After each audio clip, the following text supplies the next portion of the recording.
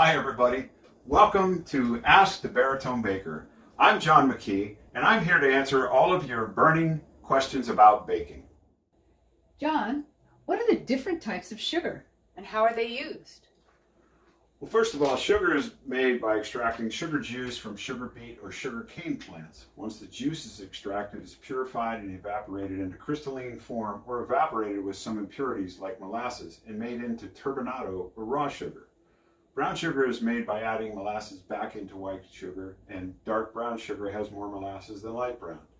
The crystals can be left whole, granulated sugar, or ground up superfine for various uses.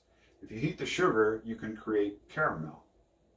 White sugar is the most common form of sugar you'll find on the market. It has white crystals that dissolve well in liquids and oils. Powdered sugar is white sugar that has been ground finely and pressed through a sieve.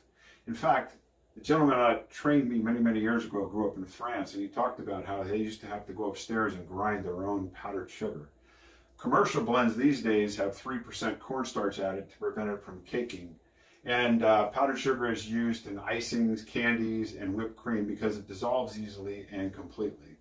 When you make a powdered sugar by grinding white sugar, you can make it by grinding it in a coffee grinder. And if you're going to use it right away, you don't need to add the cornstarch. But if you were planning to store it, you can add 1 tablespoon of cornstarch to 1 cup of granulated sugar and grind them together. And if your powdered sugar has caked anyway, you can restore it by sifting or grinding it.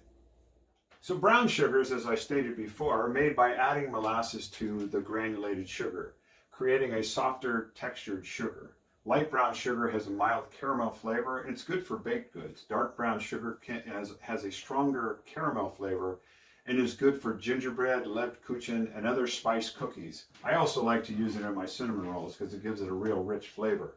The moisture from the molasses helps keep baked goods moist. Brown sugar should be packed into the measuring cup for an accurate measurement every time because it's so moist in that you want to pack it in so that you get a consistent measurement. Turbinado sugar is made by leaving the naturally occurring molasses in solution when you crystallize the sugar. The resulting sugar has a larger crystal structure, a light caramel flavor, and a golden hue. This is the sugar that is in the raw sugar packets. This sugar can be used in place of white sugar or on top of baked goods to encourage browning. So those are your different types of sugar. So thanks for tuning in to this episode of Ask the Baritone Baker.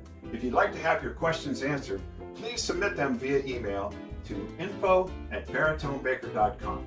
And I look forward to seeing you again soon, and let's go bake some fun. Let's bake some fun.